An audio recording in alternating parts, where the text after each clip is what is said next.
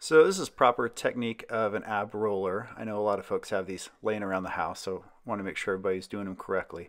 We don't want to let that lower back sink in. We want to keep the back nice and flat. We're almost even trying to exaggerate a round in the back here because we want to keep our focus in that abdominal wall. We want to prevent straining our lower back here. So neck is neutral. We're just going to look down at the floor. We're going to roll that wheel out, and as we do so, we're going to extend at the hips, but keeping that back nice and flat so that we keep the focus in the abs. So you can see we're opening the angle at the knees, the hips are sliding forward, and you don't want to go out so far that, again, that lower back drops in and we lose our focus in our abs.